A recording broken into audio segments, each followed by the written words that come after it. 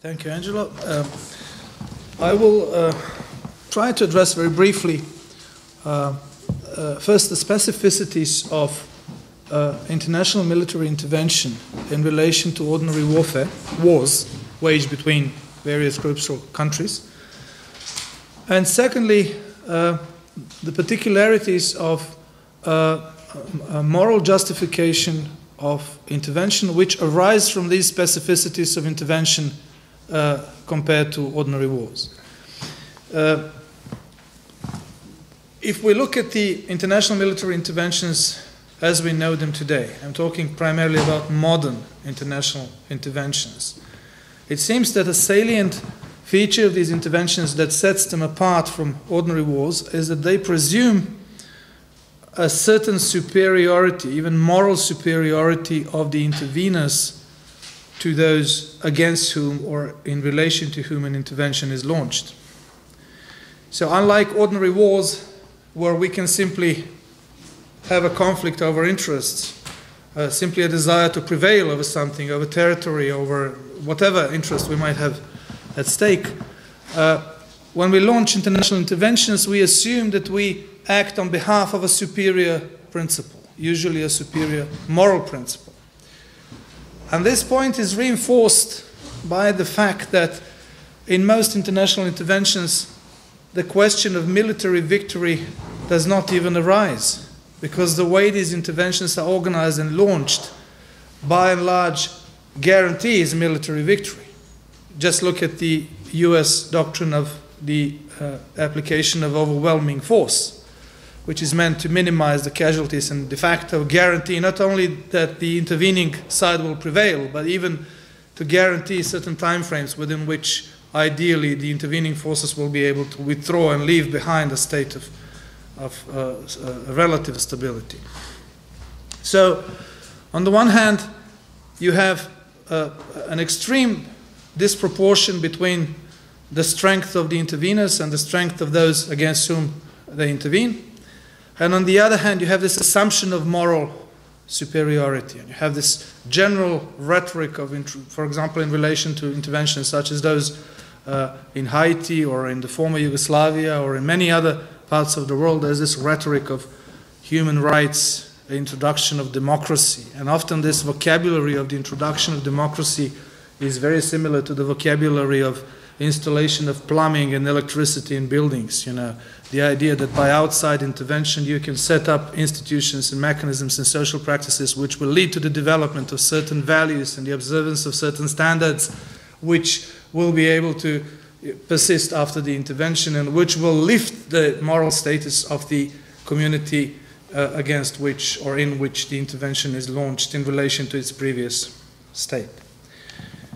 This creates several moral specificities and moral difficulties. First, the demands of moral justification appear to be higher in the case of military intervention than in the case of ordinary war, because all these factors that we have briefly discussed yesterday and today, such as the absence of risk, the use of technology, the shift of a rhetoric from victory to the accomplishment of mission, the increasing technicalization of the understanding of the intervention, all of this removes many issues but gives rise to new issues. A soldier, a mobilized soldier in Bratunac or in Srebrenica in Bosnia in the early 1990s was basically in a position to share the expectations, the moral expectations of their immediate community in a situation of extreme anomie, in Durkheimian terms, of the collapse of institutions, of the collapse of a legitimate order. And these people were in the position to internalize the expectations by the community as their own individual moral standards. Threats to these communities arising from the eruption of civil warfare, the uncertainty about their future, the general pressure that they were under from their communities to secure a maximum of territorial buffers to shield them against existential threats, largely explained why many of these people were less than sensitive to general moral concerns, which they might have shared with us if they were sitting in an armchair and thinking about what is just and what is unjust to do in a civil war. Many of these people were in a position to take part in all sorts of controversial morally controversial military actions, whilst feeling all along that they were acting in the only way possible under the circumstances, and whilst having a strong perception of themselves as fulfilling the demands, the legitimate, in those circumstances, the only legitimate demands that were imposed on them, both by their own conscience and by their immediate political community. The intervening forces, on the other hand, are typically professional. If there is a strong expectation of me as a soldier in Bratunac in the 1990s by my community, and if these expectations significantly narrow my freedom in making a choice whether to engage in certain actions or not, such demands and such restrictions do not apply to the majority of intervening soldiers. They are not primarily bound by a sense of loyalty to the community. They are not primarily motivated by these pressures exerted by the political community. They are bound by the terms of their contract. They are professionals. They have a much greater leeway in deciding on whether to be in that place or not to be in that place than a person who is caught in the torment of war. In many civil wars, many ethnic disputes, many of the situations in which international intervention is called for most typically these days. So the moral demands appear to be higher when we talk about the morality of intervention than when we discuss the morality of participation in the typical conflicts against which the interveners act. So if there's no controversy, if there's virtually no uncertainty with regard to the military outcome of most interventions, then this can't really be the main goal of the intervention. The interventions are launched on terms that basically guarantee military success. So what is the goal? The goal, at least rhetorically, at least officially, at least in terms of the official formulation of the mission, is strongly value-laden.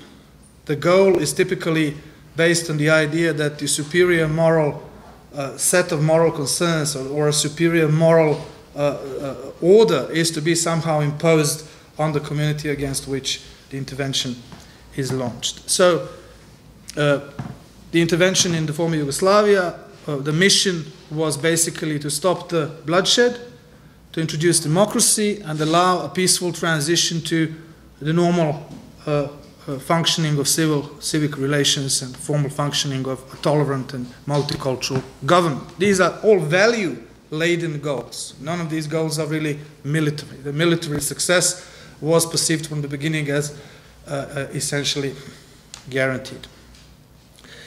So if this is so, then it appears that the moral controversies relate to at least two levels of such interventions. The first level is whether these value-laden goals are really achieved, and secondly, if they are achieved, what constitutes the legitimacy of the interveners in terms of their own moral superiority.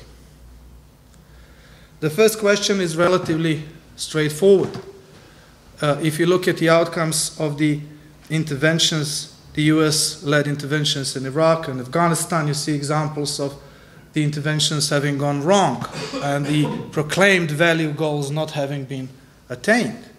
In Afghanistan, today we have a situation where social stability is severely undermined, and where some of the parameters of that stability can be traced statistically. For example, the production of opium pasta, of opium seed, and the first semi-product of in the chain of production of heroin is now back to pre-Taliban levels, which is, I think, 20 times higher than during the Taliban, because the Taliban had managed to basically stifle the production of heroin in Afghanistan.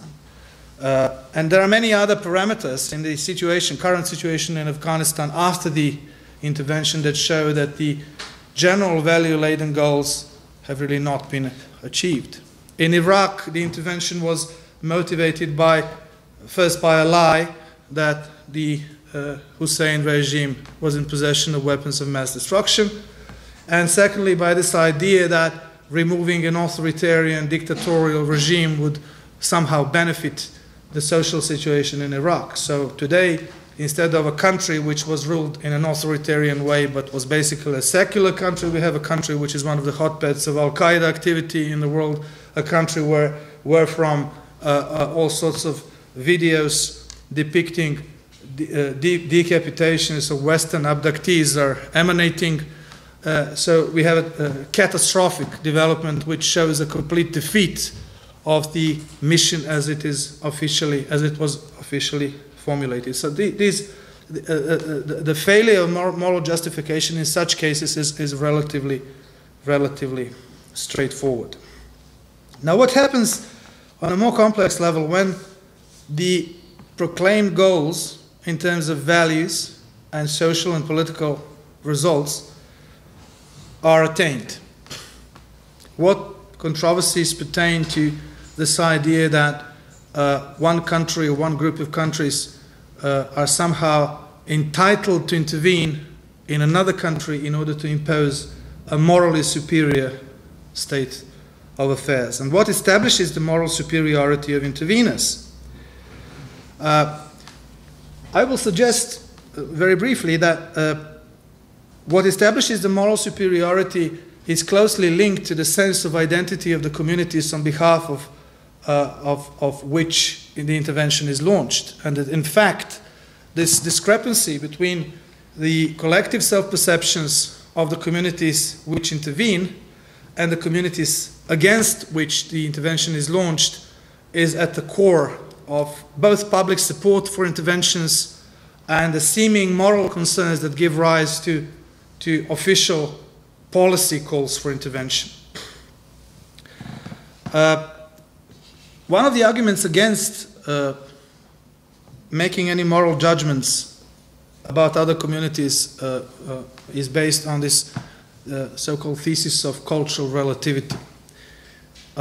It is sometimes said that cultures are so different that the moral corollaries of certain cultural principles and culturally accepted values are not entirely transparent between cultures, and it is therefore very difficult to make reliable moral judgments as to when it is justified to launch an intervention and when it is not.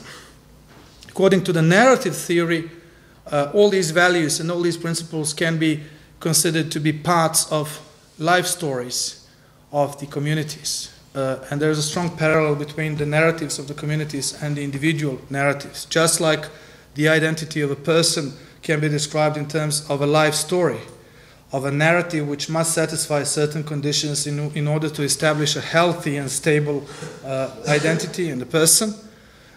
So it is argued that collective narratives of communities must also satisfy the same conditions in order to be healthy narratives of functional, stable, sufficiently manageably transparent communities. Look at the values that constitute collective self-perceptions of identity in the West and, for example, in Islamic countries. The rhetoric of human rights in the United States or Western Europe is something that comes very naturally to most people. Most people will easily relate to the rhetoric of human rights. Human rights and human dignity are values that are constitutive of our own self-perceptions as political subjects in democratic societies. But what is the value of the rhetoric of human rights in societies such as Yemen or Qatar? And is the different position of these values in the hierarchies of values, in the value systems between those two civilizational contexts, something that is morally relevant?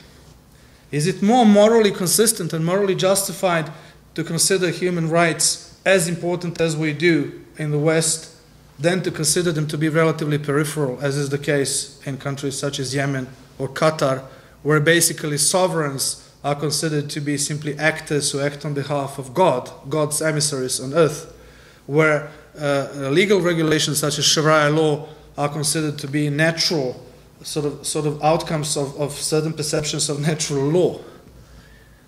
What entitles us to believe that in situations where there are gross violations of what we describe as human rights in Qatar or Yemen, what entitles us to believe that we should launch a military intervention to protect those who are part of a cultural system within which the rights that we hold so dear simply do not play an important role? What about introducing democracy in such cases? Are we truly capable of comprehending the collective values of societies that are so different as these two societies are different from the Western systems of values? How about the Taliban practices against adultery?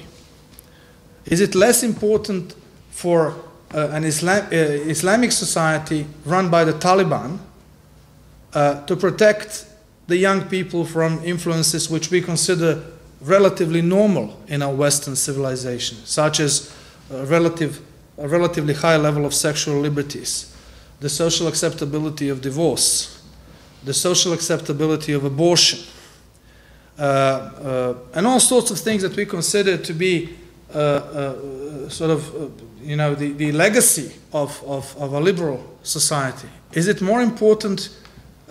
Is it less important for them to be shielded from these values, which deeply threaten their collective sense of identity, than it is for us to be able to impose such values, because it is our intuitive perception that human rights are being trampled in ways that require external intervention? It seems to me that what is too often described as cultural relativity is something that really represents a genuine epistemological boundary between various value systems, and this epistemological boundary has moral consequences. Look at the recent examples. We have recently had a situation which has led or has precipitated in some ways the current tensions between Russia and the West. A situation which, from the point of view of the current fighting in the Ukraine and the current escalation of hostilities, seems trivial. How many of you remember the incidents with Pussy Riot? A group of young women who a couple of years ago staged a highly offensive performance in the main Orthodox church in Moscow. A performance which most of the people there considered to be extremely blasphemous, leading to their arrest and, coupled with some other facets of their activity at that time, eventually led to their imprisonment, was perceived in the West as a major violation of human rights. It was lifted on the level of verbal confrontation between the American and the Russian presidents.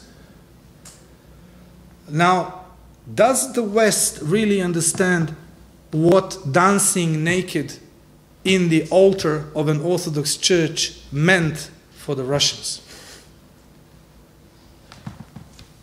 Is Barack Obama capable of understanding what it means for believing Russians to see women who in the Orthodox religion are banned from entering the altar, stripping naked and dancing around the altar and within the altar?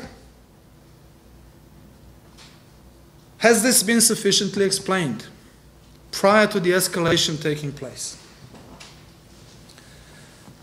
And these are countries that are not that far apart in their values. These are countries that are constantly in interaction. These are countries that share many social practices. This is not a difference like that between Qatar and Yemen on the one side and Britain on the other. So we shouldn't underestimate the epistemological barriers that exist between our perceptions of what it means for the other community to have a stable identity and to not feel threatened and to sense a certain degree of security which allows them to behave in ways that we would describe as normal, and what really threatens them sufficiently to trigger repressive actions such as against Pussy Riot, or even confrontations such as those with the regime in Kiev. So if we look at the general structure of these values and these principles, which we often don't understand in each other, or don't understand sufficiently, then there's this general principle in the theory of identity, in the narrative theory of identity, that the simpler the narrative is, the simpler the life story is, the more consistent it is structurally, the healthier it is. A community, to clarify this a little bit, a community where there's a high degree of consensus about its past, its present, and its plans for the future, about its problems, conflicts, its neighbors, and all the issues that constitute its worldview, where there's a high degree of consensus, the narrative of this community could be described as a relatively simple straight line. It can be curved a little bit. It cannot be ideally straight. But the ideally healthy narrative is often described simply graphically as a straight line. Maria Schechtman wrote famously about the role of narrative in the mental health of individuals and collectives. And she proposes very interestingly that there are two conditions that a narrative must satisfy in order to be healthy: the so-called articulation condition and the so-called reality condition. The articulation condition means that the narrative must be sufficiently elaborate and sufficiently intelligible to allow effective communication with the others. In order for me to consider you mentally healthy, at the very minimum, the necessary condition for this is for me to be able to at least broadly relate to what you are saying to me, to broadly be able to understand facts and interpretations of facts about your life that you're offering me. The second condition that Schechtman proposes is the reality condition. It means that the narrative of a person or a collective must take sufficient account of the salient facts of the reality that we share. We must be able to understand that we live in the same reality in order to consider each other sane. And these criteria are very directly applied in psychiatry, for example. Psychosis is described as a detachment from reality, failure to satisfy the reality condition. It is often described as an inability to articulate one's own identity, fuzzy identities. Richard Kennisburg, for example, writes about extending these parallels further, parallels between individual mental health and collective mental health, by claiming that our conservative definitions of psychosis and mental illness, which are limited to individuals, should be used more liberally. And he asks a question about the possibility of there being psychotic communities. Can we consider some communities to be psychotic, to be collectively mad, crazy? And his example is the Nazi society during World War II. The narrative of most of the convinced Nazis during World War II was that the German race was under threat from the Jews, because the Jews were allegedly so numerous, so wealthy, so powerful, and so well connected that eventually they would undermine the prosperity of the German nation. Now, Königsberg goes into very detailed statistical analysis to show that the Jews in Germany and around Germany were neither as numerous nor as wealthy, and certainly not as malignant and well connected to present any threat to the German nation. So his question was, given that these people, the Nazis, many of them were intelligent people, they weren't idiots, was there a collective psychosis which was induced in the collective, in the entire political elite, to say the very least, and into certain parts of the society to be more liberal in our formulation? So, can collectives be crazy? The official line today is that they can't. Just as the official line in international criminal law is that there is no criminal guilt of nations. Only persons can be criminally guilty. But what is the explanatory value of this limitation? And what would be benefit from potentially extending this labeling to allow us to label communities as being psychotic? If I'm healthy, as far as my narrative does not get terribly warped up twisted up and knotted up so that it no longer satisfies neither the condition of articulation nor the condition of reality, then why isn't a political community which is so warped up in its narrative, so conflicted from the inside, which has so many different accounts of its own identity, of its own history, of its own plans for the future, of its own prospects for the future, why is that community not crazy? Why is it not mad? This would be an easy explanation. We would simply be able to say that the Afghan society is a mad society because its narrative is so warped up, so difficult for us to understand that we feel a moral obligation to intervene, to set things right. That the Iraqi society was so authoritarian that none of the concepts that we are used to operating with simply don't work there. But look at the structure of the narrative within those societies. Look at the structure of the narrative of the American society today and the societies of the intervening coalitions compared to the structure of the Afghan society run by the mullahs just before 9/11. The same mullahs who rejected the US ultimatum to deliver Osama bin Laden and the Taliban, which was pretext for the bombing and the intervention after 9/11. What was their narrative like? Was it twisted up? Was it complex? Was it insane? Was there much dissensus? Structurally, is the narrative of a Yemeni society less healthy than the narrative of a Canadian society, of a multicultural, flourishing society with all sorts of conflicting views, with all sorts of different views on the past and the present and the future, with all sorts of political debates? Structurally speaking, in a way medically speaking, the intervening communities tend to have more complex narratives, more difficult narratives, less healthy narratives than many of the communities against which interventions are launched. Now, if this is so, and most people would probably agree that there is more complexity in self-perceptions in the West than, for example, in the Islamic world, what constitutes the superiority of these narratives, of these identities, of these values that legitimate international interventions? I'm talking about a moral legitimation, not about a legitimation based on projections of interest and the structure of international relations and the institutional mediation of these relations. If, structurally speaking, we would be justified to say that many of the intervening societies are less mentally healthy than many of the societies against which interventions are launched, what justifies us in assuming any normative framework of moral justification for any intervention whatsoever?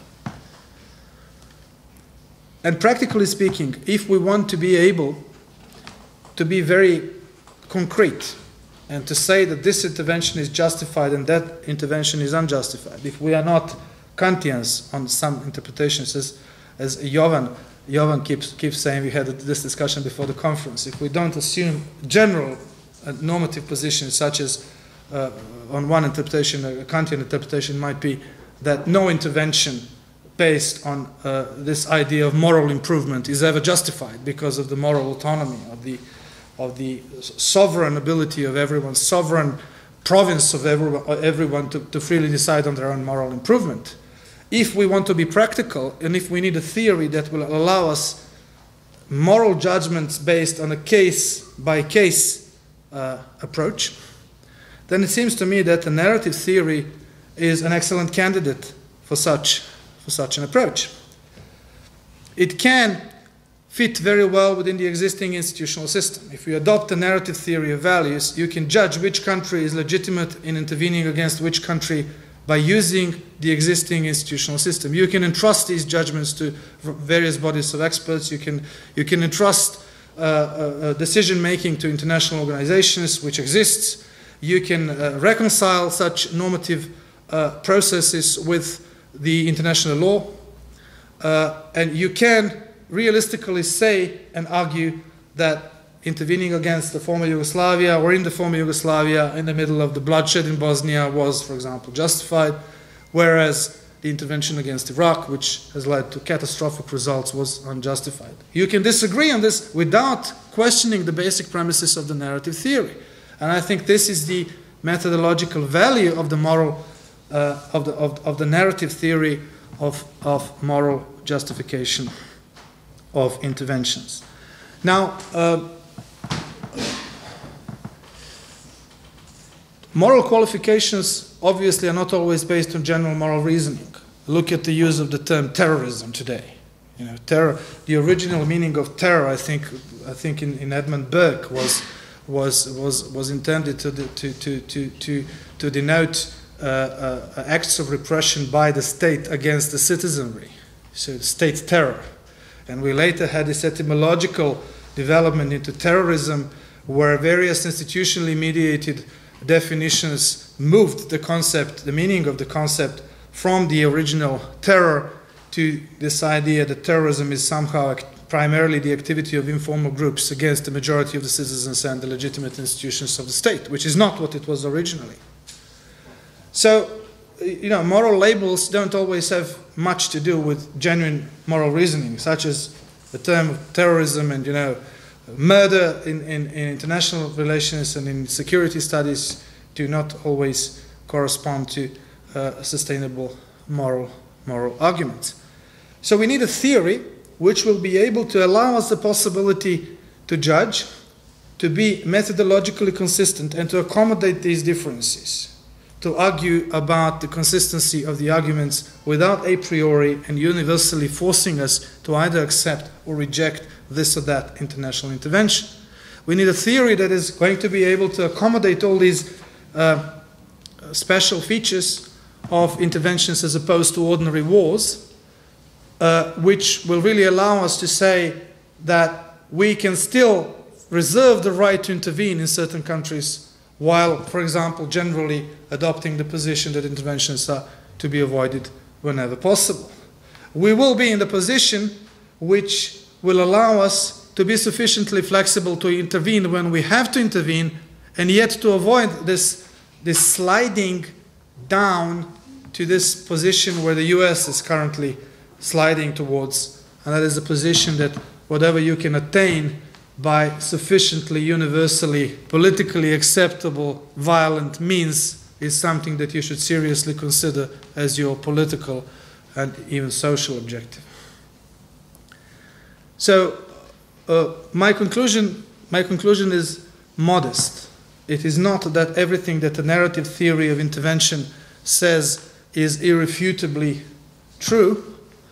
It is rather that the methodology that the narrative theory offers us is perhaps the most useful one for the purpose of reconciling the traditional philosophical and moral concerns about intervention and the existing institutional system and the existing realities within which the urgency of interventions is often felt, at least in those countries that are capable of intervening.